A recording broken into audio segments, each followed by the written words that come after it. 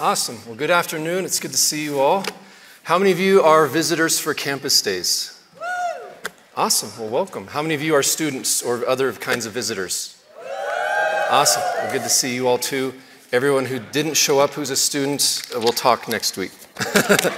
You're in trouble. No, just kidding. Let me empty my pockets real quick. But so my name's Daniel Bennett. I'm the Executive Director of Academics here at Charis. I love Charis. It was 17 years ago that I was still in the Air Force, finishing up my time in the Air Force, and my brother came out here for campus days. And I was doing Charis by mail, and I was like, I'm pretty sure I'm going to go to Charis, but I still want to hear how my brother says campus days went. And so I can relate to you also. I called my brother after campus days happened. He's like, it's amazing, you got to come out here. And so that kind of sealed the deal. So about 16 and a half years ago, I came out here, and I've been involved with Charis ever since as a student and as a volunteer, and I served at other campuses around the world. And I've been here on staff almost 10 years now here in Woodland Park, or in Colorado. And so what the students know is that I usually start off with a story about my kids. If you don't know me yet, you'll find out a lot about my kids as time goes on. But anyway, so I don't know if you ever played this with your kids, but the other day I was playing with my kids where I was in the living room, and I would close my eyes and they'd try to run past me. And I was like, if I catch you, I'm going to tickle you. I don't know if you ever played this. I used to play this with my dad a few years ago. Yeah. So my kids, they're like having that giggle fit, where they're giggling because they're like, I want to run past you, but I'm afraid of getting tickled, but I still kind of want you to catch me. And so I close my eyes and I'm trying to catch them. And all of a sudden I have just this smashing pain in my face because I have a 6-year-old, a 4-year-old, and a 2-year-old. The 2-year-old decided just to slam his head into my nose. So how many of you are parents? How many of you have had your nose broken or a bloody nose from your children? Yeah, see, that's what they don't warn you. It's so much fun, but raising children is kind of like raising little bowling balls with hands and feet. So you play with them, and all of a sudden, it's so, I didn't realize how much of my life would be preventing them from headbutting each other or headbutting me. Or anyway, so for like 2 days I had a headache, and I think they may have broken my nose or my skull, I don't know. Anyway, what was I talking about? Where am I? I think I did get a concussion after all. So anyway, one thing I love about Charis Bible College is that it's not about information. We have information, but it's about life transformation. And I'll talk about that when you come in the fall. If you come in the fall, we'll talk about that more. But it is not just about learning head knowledge. It's about your life being transformed. This is not just for scholars. Our goal is not for you to become a scholar, unless that's what God's called you to do. But that's just one facet of the Christian walk. We want, no matter what your calling is, your life can be transformed by God. And so to me, that's what I'm passionate about and excited about. We call it academics, but really it's more about discipleship and transformation, because we don't try to make this really hard academically. That's not the point. Andrew says this often, but the real test is if you can live it, right? Who cares if you're like, I understand healing finally, and then you die, right? Who cares if you understand it if you're not walking in it, right? And so same with joy, same with peace, same with victory in any area of your life. It's not just the head knowledge of like, in theory, I know how to be kind. I'm a jerk though, but I know how to be kind, right? No, so to me, it's exciting to talk about life transformation. My favorite topics to share on are friendship with God and prayer and how to hear God's voice, wisdom, how to mature in Christ, how to become all that God's created us to be. And so what I want to share with you all today, the title of this message is, let me see, it's a really long one. The most powerful, effective, simple way for your life to be transformed. And I'm going to do it, and I still want you guys to have time for food before the show. You don't want to miss the show. It's really good. So I'm going to do all this in 10 minutes. So what I want to talk with you all about today is worship. I absolutely love worship. And again, if you don't know me, you may not know this, but I'm not a worship leader. I try never to sing loud enough to hear my own voice because it ruins it. Like, oh my goodness, turn up the volume. Like I want to sing along. I want to feel like I'm singing, but I want to hear someone else. So I'm not sharing this from a worship leader's perspective. To me, I want to talk about true worship. The best moments of my life, and I've had many amazing moments in my life, the best moments have all involved worship. Now, singing can be a symptom of worship, but I'm not talking about singing. I'm not talking about music. I'm talking about something more than that. And so, to get started, I want to back up and give a little bit of context.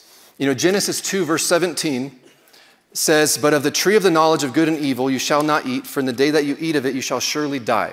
So I'm going way back to Genesis. Carrie joked about it, but I do it for real. I always start in Genesis. So of the tree, right? So he said, if you eat of this tree, you will die. And they ate of the tree, and their bodies did not die immediately.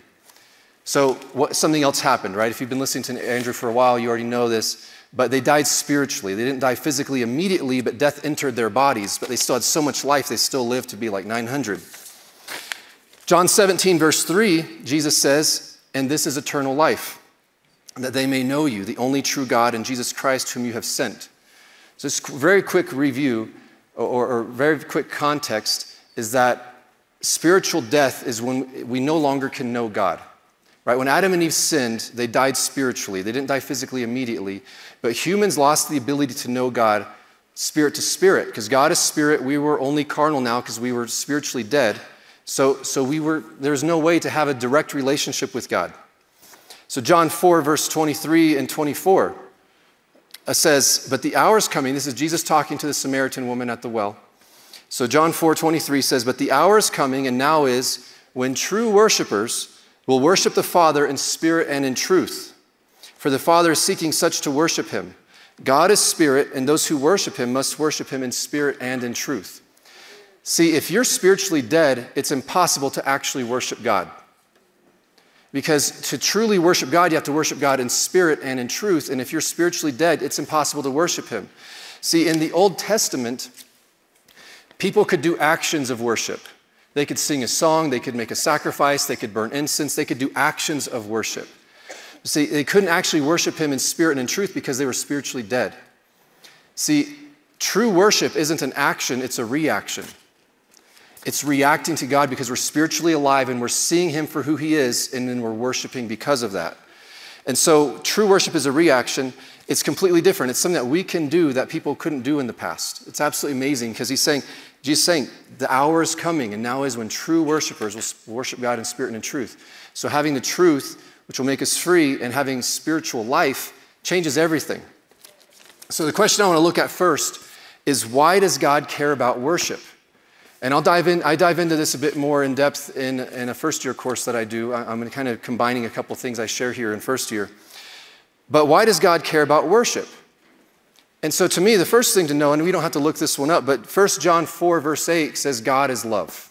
Right? So hopefully if you're here, you know that God is love. If you don't, you can look up 1 John 4, 8. God is love. But if you combine that with 1 Corinthians 13, verses 4 and 5, and I won't read the whole thing, but you may know this. It's called the love chapter typically by people. But if God is love, you can actually insert God into this, right? It says it says love suffers long and is kind. Love does not envy. Love does not parade itself, is not puffed up, does not behave rudely, does not seek its own, and goes on and on. Since God is love, you could actually put God's name right there and read the same thing, and it's telling you what God is like. See, when I was a kid, I used to see this list of this scripture right here, love suffers long and is kind. I saw it as a to-do list for me. I used to look at this and say, this is what God wants me to do. God wants me to be kind. He wants me to suffer long. He wants me to not parade myself. He wants me not to behave rudely. But God gave me the revelation, no, I'm describing to you who I already am. And because I'm in you, I'm describing to you who you already are.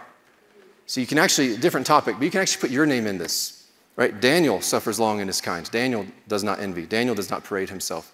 Because this is who we are. You know, like Andrew said this morning, the word is a mirror reflecting to us who we are. But what God was showing me here was that he's describing himself. He's saying, God suffers long and is kind. God does not envy. God does not parade himself. That goes against a lot of people's doctrine, because people say, well, the reason God makes you wait forever to answer your prayers is so he can show off. God does not parade himself. God is not puffed up. God does not behave rudely. God does not seek his own. See, some people say God is love, but then when they describe him, they make him sound like an egomaniac. God's in this for himself. Why does God want worshipers? Because he wants all the worship. He needs it. He created all of us just because he needed a little bit more worship. That's not what God is like. God is not self-seeking.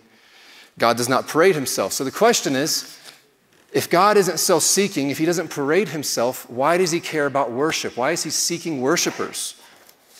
And so, Acts 20, verse 35. Acts 20, verse 35 says, remember the words, I'm going to jump to the second half. Remember the words of the Lord Jesus that he said, it is more blessed to give than to receive. If it's more blessed to give than to receive, which one does God prefer to do? He prefers to give. See, I used to think that God was trying to trick us a little bit. I thought I had good intentions. Again, I trusted him and loved him, but I was like, you want me to give because you like to receive.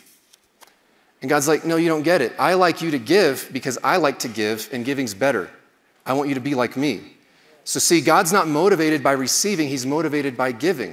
If it's better to give than to receive, God's not tricking us. He's saying, trust me, it's better to give than to receive. I prefer to give than to receive. And that's why I made you in my image, so you can give more than you receive.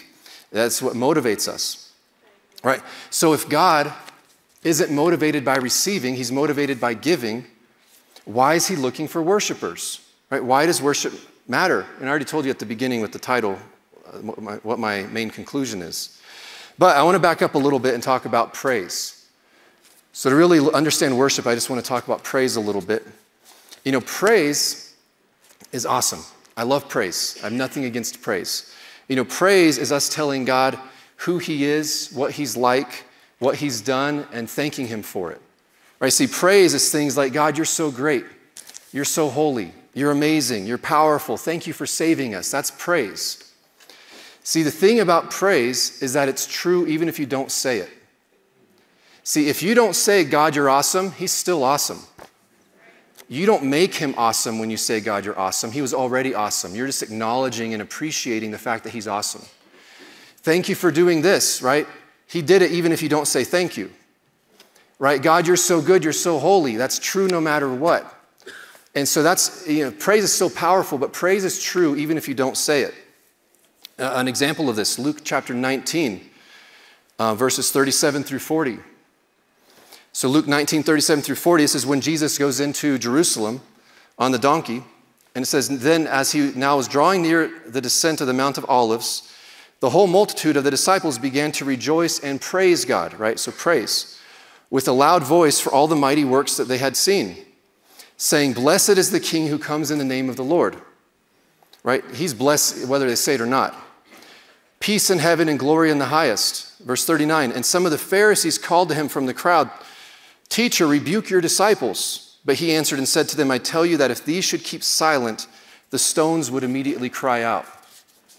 Right? Even stones can praise God because it's true even if we don't say it. Does that make sense? But worship is different. See, praise, even people can be praised. If you do a good job, someone can say, good job. You get an A+, they give you a gold sticker.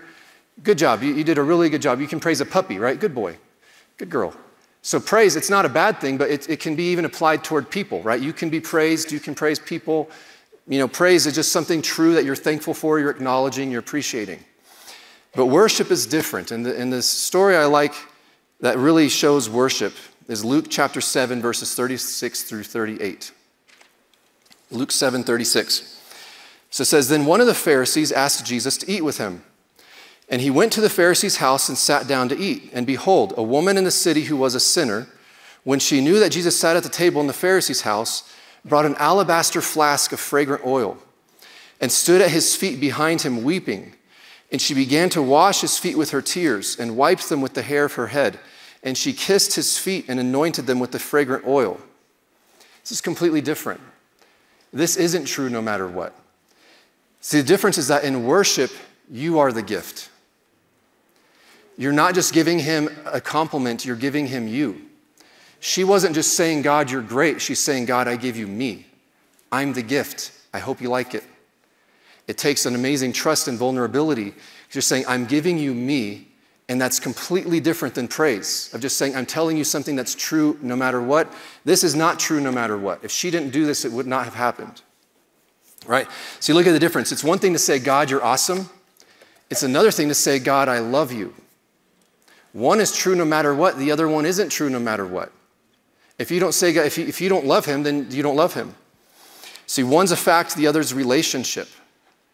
Right? So what happens to God when we worship him? Right? Again, why does God want worshipers? Why is he seeking worshipers if he's not self-seeking? You know, one time I was spending time with God, and he spoke to me, Daniel, I didn't have to make you. I was like, thank you, Lord. Same thing my dad tells me every day. No, but he's like, I didn't have to make you. And I'm like, okay, I hope you're going somewhere with this, because that's not the most flattering thing. But he said, no, you don't understand. I didn't have to make you. I could have made everybody else.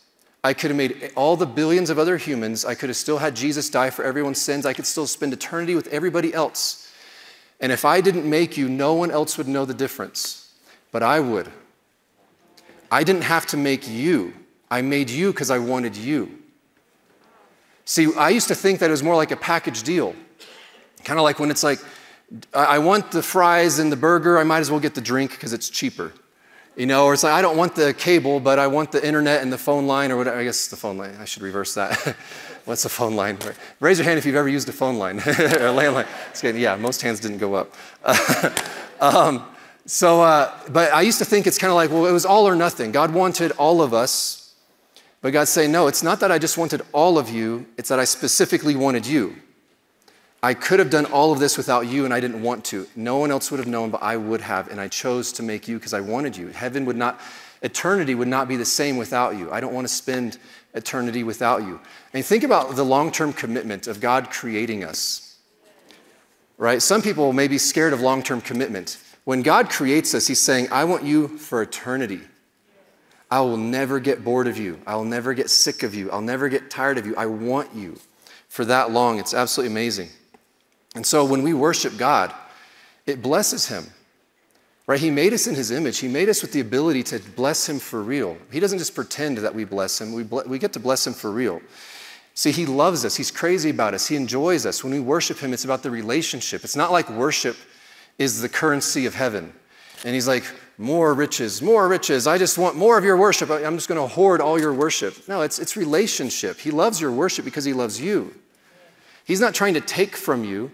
He enjoys you, and when you pour out your love to him, that's intimacy.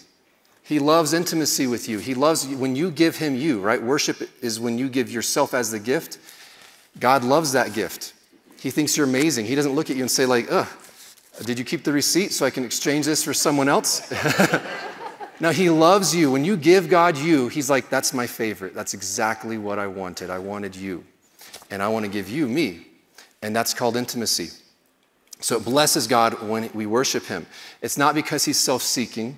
It's not because he parades himself. It's not because he's motivated by receiving. It's because he enjoys us and loves us. He's motivated by giving, and he loves it when we give to him and he gives to us. Right, so what happens to us when we worship God? And I've shared this story before, but one time I was spending time with God again, and I never worry about it. I don't know if I was daydreaming or it was a vision or a combination. I don't know. I usually just care if there's good fruit, and it really ministered to me. But one time, I saw kind of a daydream or vision, something like that, and I was walking along the beach. This happened when I was living near the beach. I missed the beach. Sorry, what was I talking about? I don't know. Anyway, I shoveled like 3 feet of snow for 40 feet the other day. I missed the beach. So anyway, I was walking along the beach, and I just knew, I saw the ocean, and I just knew this is the ocean of God's love. And so I walk up to it, and I grab a glass, and I drink some, and I was like, this is amazing, I want more. But then you look, and it's like, it's a whole ocean. So it goes from excitement to discouragement of like, how can I drink more? So it's like, well, I'm going to walk out into it and drink more and more. And it's like, okay, forget the glass, I'm just going to dunk my head in. And it's like, I'm going to swim out deeper and dunk my head in, and just drink and drink and drink. And finally, actually, it turned to tears, where I was like, tears of frustration of, God, there's no way I can consume all of your love. And he said, stop swimming. And I said, but Lord, I'll drown, I'll die. He said, exactly. Right? See, we want to consume him, but he knows that what we actually need is to be consumed by him. Right? When you lose your life, you find your life. Saying, don't try to consume me. Don't try to add me to your life. Yield. Give yourself to me, and you'll discover true life. Completely changes everything. It's about yielding to God and letting go and saying, I'm not afraid of dying. Again, in you, I'm going to just let go and stop trying to just say one glassful at a time. I'm going to add you to my life and see where it fits. Because again, the only way to consume the whole ocean is for it to consume you. You can't drink it all, but it can drink you. And so it's letting go and yielding to God, giving ourselves completely to him, which is worship.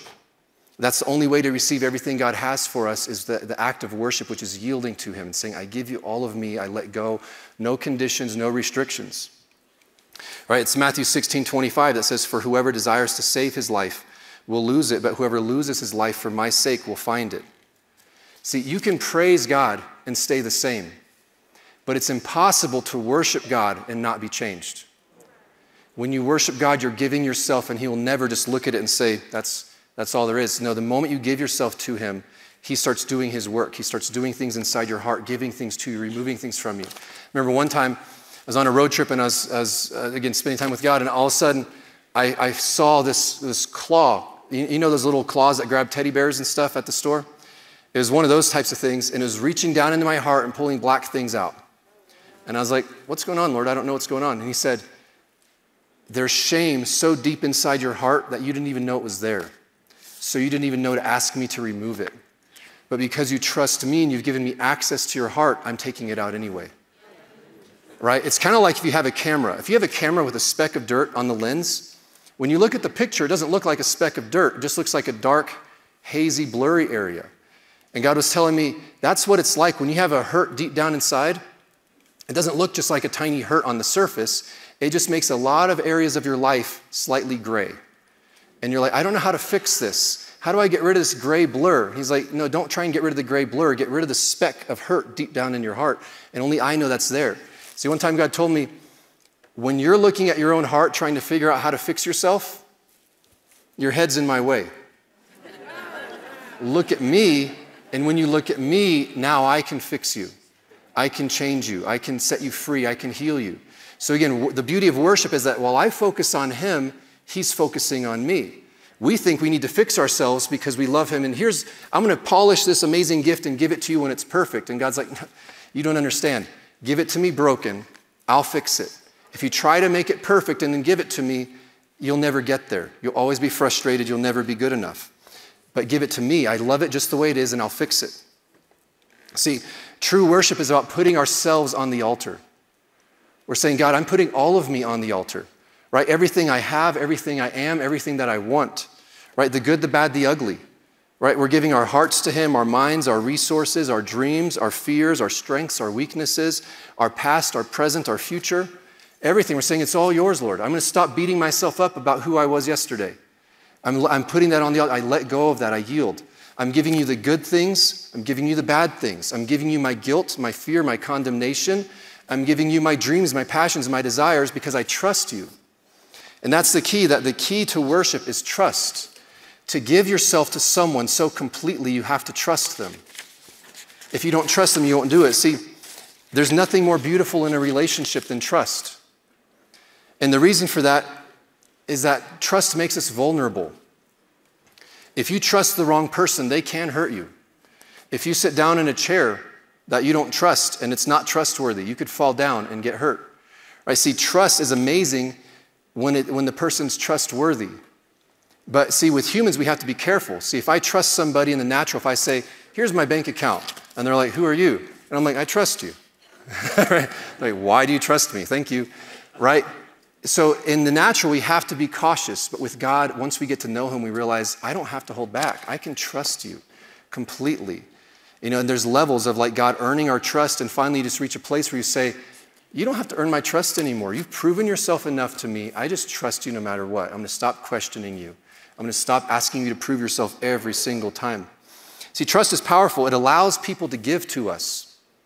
So think about this. Imagine going to a restaurant and they say, okay, what do you want to order? And you're like, yeah, right. I don't trust you to make me food.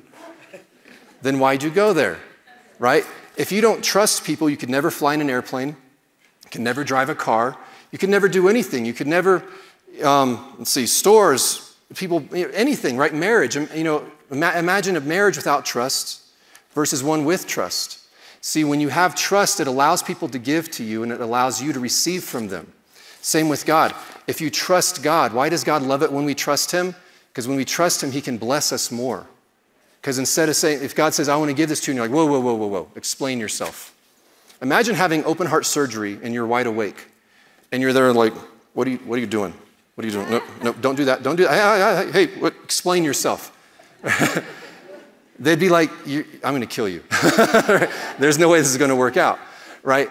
See, the beauty of it is we say, I trust you so much, I know you only have good things for me. See, God wants you to be blessed more than you want to be blessed. He wants your kids to be blessed more than you want them to be blessed. He wants your spouse to be blessed more than you want your spouse to be blessed.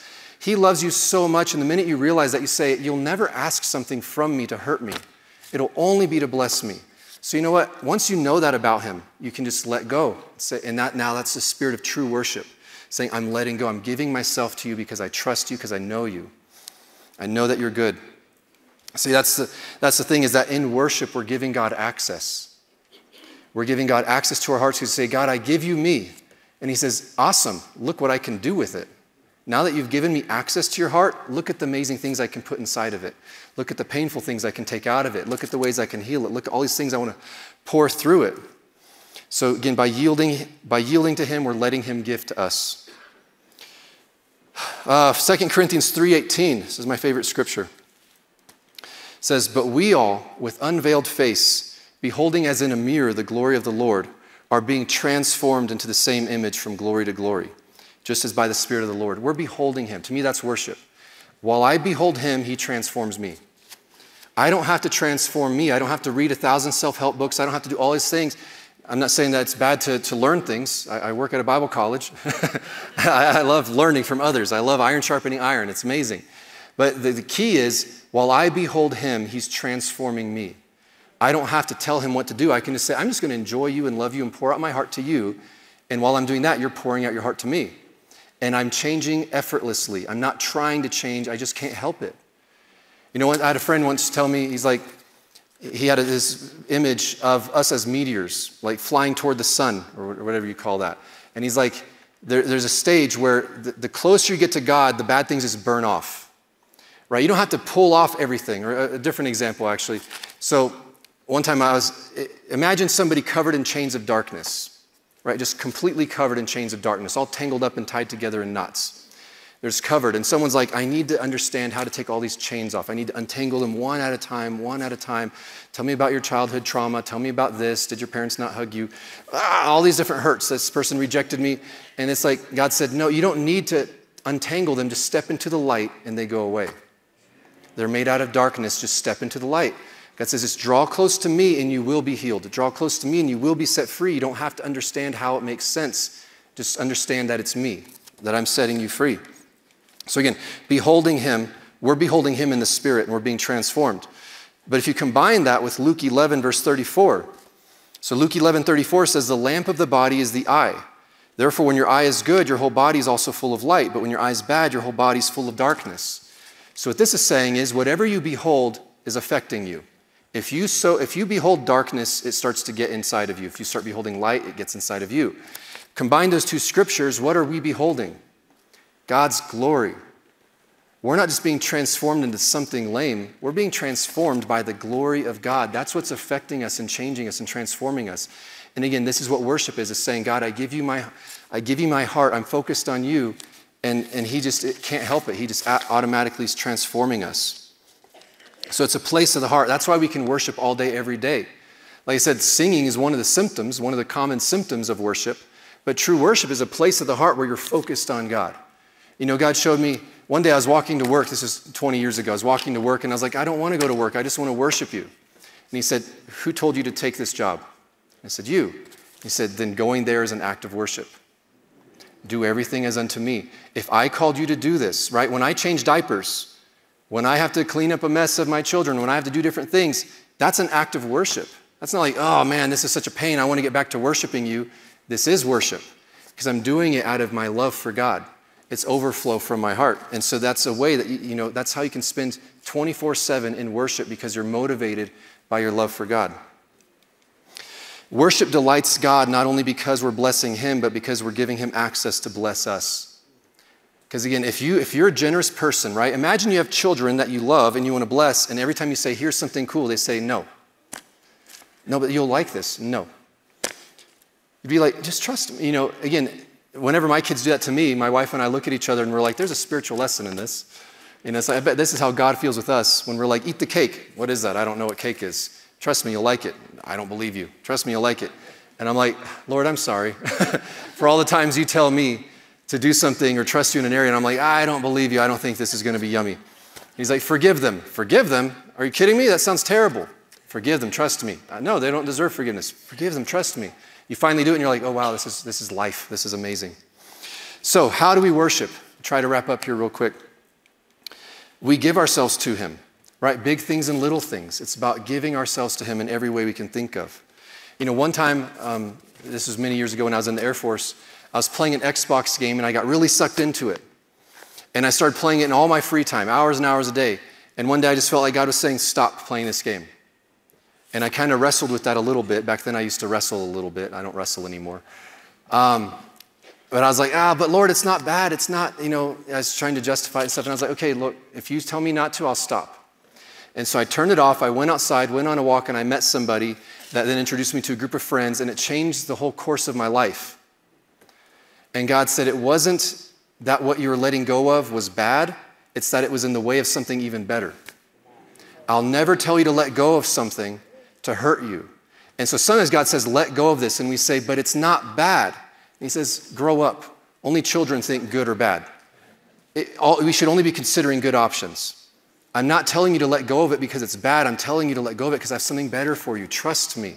Let go and see what I'll put back in your hand when you let go of what's in your hand. So again, to give ourselves to him, we have to trust him. Hebrews 11 verse 6 says, without faith, it's impossible to please him. Right? Without faith, it's impossible to please God. See, he wants us to trust him. It doesn't please him when we don't trust him because he wants to bless us. His heart's for us. So again, think about that. Without faith, it's impossible to please him. It's one thing to say, God, you're awesome, which I love to say also. It's another thing to say, God, I trust you. Again, we're back to relationship. God, I trust you. And that's worship, is saying, I trust you with this, I trust you with that, I give you this, I give you that. You know, to me, I tell the students here often, you know, many times, you know, I'll spend time listening, I'll spend hours and hours listening to the word, listening to the teachings, but many times the breakthrough happens during worship.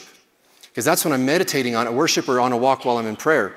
Because it's about when not just hearing it with my head, but when I say, I believe you, and I'm going to give myself to you in that area. And that's usually when the breakthrough happens. So the more we get to know him, the more obvious it becomes to trust him right away, right? With internal things, external things, everything, right? With your circumstances, with your heart, with your emotions. Many times we get very fixated on external miracles, but some of the biggest miracles are internal ones. Where it's like, it's one thing like, I need a car, God provided a car. That's awesome. But it takes an even bigger miracle sometimes to say, I'm free from my temper. I stopped hurting the people who love me. I'm free from my rage. I'm free from my shame. I'm free from my condemnation. Those are miracles too. It takes an act of God to set us free from these things, and he has that power in him. So don't just focus on your natural body. God wants your heart to be made in his image also. So worship's about giving ourselves to him because we trust him. And the reason why God wants worshipers is because he wants access, because he wants to bless us. Imagine having a friend who's a billionaire. And they say, and you're going on a vacation, they say, could I get the keys to your house? And you're like, why? And they say, no reason, surprise. If you have a friend who loves you and they're a billionaire, you'd be like, here's my keys, and here's my car keys, and here's my bank account, and here's that. I trust you because I know that you have the ability to bless me and the desire to bless me, so I trust you. How much more so with God when he says, give me this part of your heart. If we truly know him, we'll say, yes, and this part, and this part, and this part, and this part. I can't wait to see what you do. Remodel away. Knock yourself out. Transform it to where it looks totally brand new. I don't even recognize it. It'll be that awesome. And so, again, like I said at the beginning, this is my favorite way to be transformed because it's about relationship, not about our effort. It's about, God, I'm just going to spend time with you and love you and bless you and give myself to you, like the woman with the alabaster flask or the oil washing his feet, say, I just get to love you and you transform me. It's amazing and it's fun and it's awesome. So I pray this has been a blessing. I really encourage you to stick around for the show because this message actually complements the show later tonight in a similar theme, at least in my opinion. Anyway, I love you all. Have an amazing rest of the conference. So thank you.